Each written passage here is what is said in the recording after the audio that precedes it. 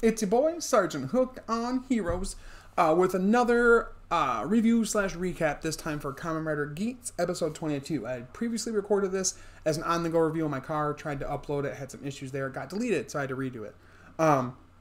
But anyway, you also see the Don Brothers 48 review today, and then also tonight, as recording this on Friday, at 7:45, 8 p.m. Eastern Standard Time, Henshins and Homies will be having the honored guests of Kaiju Carl, the host of Tokudam podcast, and also Britt Grayson, an aspiring Tokutuber, on to talk about the Osama Sentai King Oger press conference, and then also what each of our favorite Sentai or Rider or both finale episodes are. So anyway, just wanted to kind of give that up, the information up there, but let's just take get a little treat from some Geats. We're geeting good.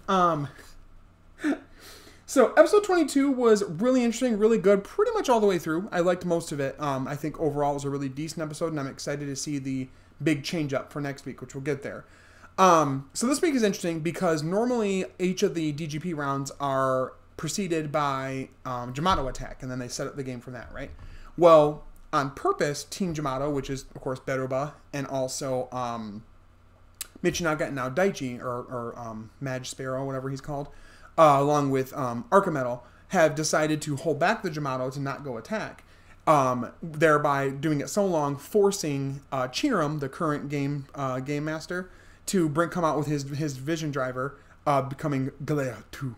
It's another little repaint of it besides Gazer and normal glare, and it's really interesting, but we'll get there. So essentially, he has to be the enemy for this round, and so the whole thing is that it's a hide and seek mission. They got to find him basically and capture him, and then that's how they win. And they have 2 half-hour segments to do it. So of course the whole team's like, really? Like what the hell? Where are the Jamato at? They don't understand. So they go for it, and we get a lot of really funny sequences where Tycoon keeps like stepping on these little Glare 2 or Chiram, who gets a really goofy henshin pose sequence. That's so stupid.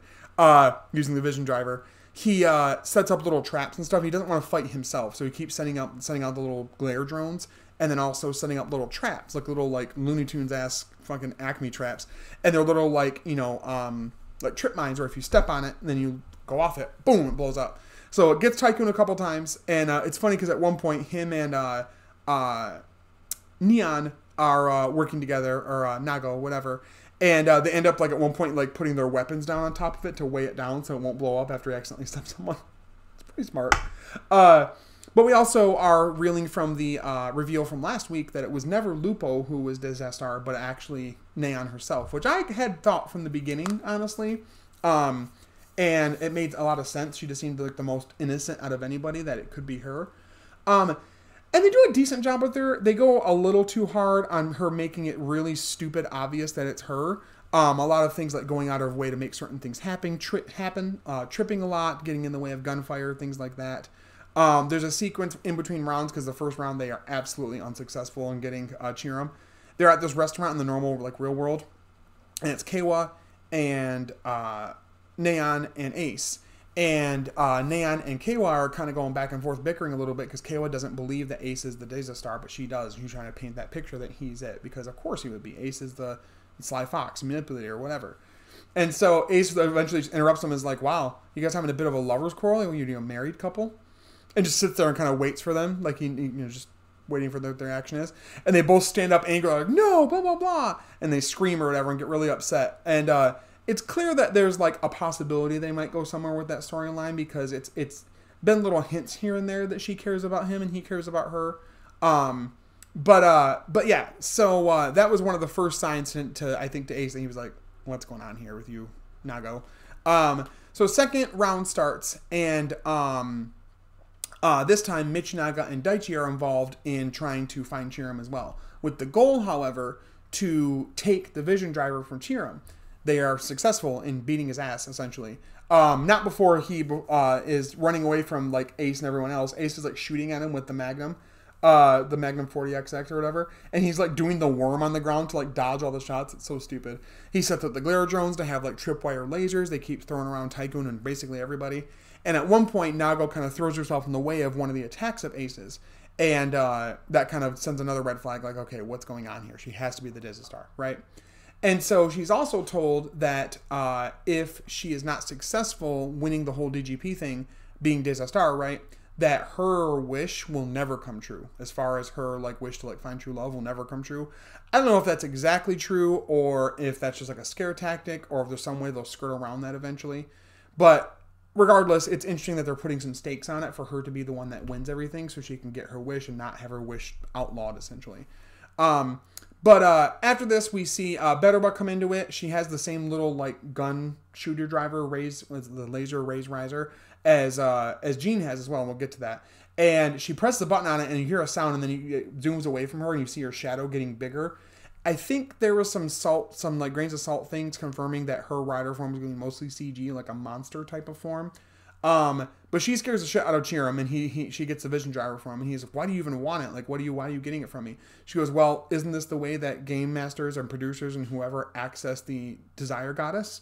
And he's like, yeah, that's what we want it for. We would like to just access her ourselves to get what we want.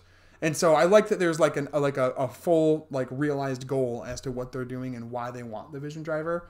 And that we're getting a little bit more lore. Again, every episode lifts up, a bit more lore to us and tells us why certain things are happening the way they are. I also get a shot while she's talking about that of this really creepy looking like angelic statue that I think is trying to hint at the fact that maybe encased inside of it is Mitsume, is what's his name's mom, Ace's mom.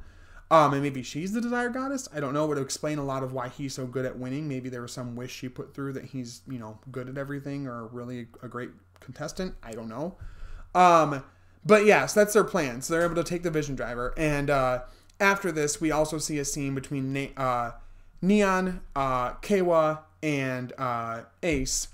And they're finally confronting her. And Ace comes out and just straight says it, like, I think you're the Desastar. And she's like, what? It's like, I think it makes the most sense. You've been really acting funny the entire round, and you'd be the last one anyone would suspect that would try to sabotage and make things, go cuckoo, if you will, or go haywire. And she kind of denies it, and she even tells Kawa, like, you don't believe that, right? It's got to be Ace, right? And he goes, well, I think it's maybe actually you, Neon. And he talks about different things, basically that she's sloppy, that if it was Ace, we wouldn't have seen any of this coming, that he's a very good liar and manipulator and overall thinker, very smart, so he wouldn't leave a trail or show that, like, outwardly that it was him, right? Or be, like, accusing a bunch of people, like, it just wouldn't be how he does things. So, they are pretty sure that it's her, and she does actually, like, fess up to it being her, I think so, pretty much, they figure that out. And she's very upset by this, that they know about it. And it kind of makes sense. And again, I don't think there's much of a like personality shift for her in this episode. I think it's just showing that she's not 100% comfortable being an undercover like agent, double crossing type person. And that, yeah, she wants her wish, but that she's kind of seeing that there's some like pretty big ramifications for that in terms of her like allies and friends and what might happen to them just for her to get what she wants. And so after that, we get Betterbutt has the vision driver. They're trying to leave. Here comes Jean, and he has the laser raise riser in his hand, and he has the little card thing he attaches to it. And we get him transforming, and he even does a little snap thing because he's the Silver Fox Rider. And we get Kamen Rider Jean. And I'm getting a little tired of character names transitioning into the Kamen Rider designation, like Kamen Rider Jin, Kamen Rider Hirobi, Kamen Rider whoever the hell, Kamen Rider Jim Johnson. I don't know. But I really like the suit. It's a very unique suit. It's a very, like, asymmetrical suit, and you have to kind of look at it at certain angles to see what they're going for the fox motif and stuff like that. But I like it, and I like the juxtaposition of what that suit looks like as opposed to, like, the rest of the DGP contestant suits. There's very much a distinction between the two. Also, interestingly enough, it's pretty well assumed that the little ID card thing he puts on there, which is interesting because it seems to be similar to the Vision Driver ID card, it has like a buckleness to it, like a buckle quality to it. So it would be assumed it'll be part of whatever upgrade Geats gets eventually. Maybe there'll be some dramatic, sacrifice that Jean does, and he gives them that ID, the little ID card thing, whatever, and then that unlocks his next form. I don't know. But it's interesting to note, and I would be really funny if it came out soon enough, the laser raise driver, that people could get their hands on it, and throw it on the desire driver and see what it does.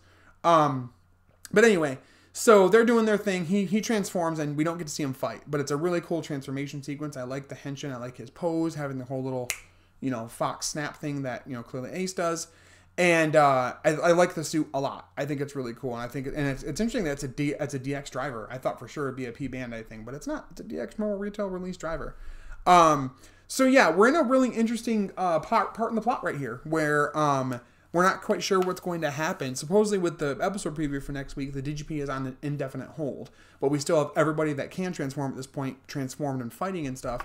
And we're also seeing, I believe we'll probably see Betterbuzz fully transformed state. Jean is seen fighting with Geats, and a few other things here and there too. So I wonder about what's really going on there. Did forget to mention that there was a small moment in here where she rushes out of the restaurant after being pissed that Ace tried saying that they were in a relationship, and she meets this mysterious like character with this like yellow streak in his hair who talks about the DGP as if he knows it, and it seems to be that he's her true supporter. She thought it was her dad, but he's the true supporter. So if that's the case, then it's this character called Kuan, who apparently also has his own ID card, just like the Frogman for Kawa, Betterbot, and now Jean, that they're all going to have their own laser raised drivers and use those to transform. Him being I think, lion-themed rider of some kind, but I don't know for sure. But yeah, so he kind of reveals himself, talks a little bit. I'm sure he'll feature more in next week's episode. But yeah, so definitely some interesting developments for this episode. I think it was a little quick running into the whole thing with Neon pretty easily revealing herself as Deza Star. But I was okay with the like personality switch with her, kinda, because it's clear from the start that she's not comfortable and can't work under pressure like that to make someone think that she's innocent and not the Deza Star. Like, she doesn't know how to do that, so she's going to be very animated about it, very easy to call her bluff on it, if you will. Also interesting that now we know that each of the sponsors so far we know about, Kekura, I think is the name of the little frog statue man, what is that statue going to transform? I bet it will. It's Ryder. Betterbutt, Jean, and now Kuan. If they can all transform with the laser raise risers, what's the need for the DGP contestants? I don't understand that, to like stop the Jamato and stuff when they could do it themselves, and why they exactly set it up this way. It's really interesting, and how long they've been around exactly, because you think if they've been around longer than the contestants they're currently supporting, why have they not done something more recently to stop the Jamato? Well, not Baraba, but the others. So, yeah, it's something interesting to think about for sure. But overall, really good episode. If I scored it, probably somewhere around like an 8.5 out of 10. I didn't hate it, but I do think they could have spent a little more time on the Neon Disaster thing, which I'm sure we'll get some fallout later with.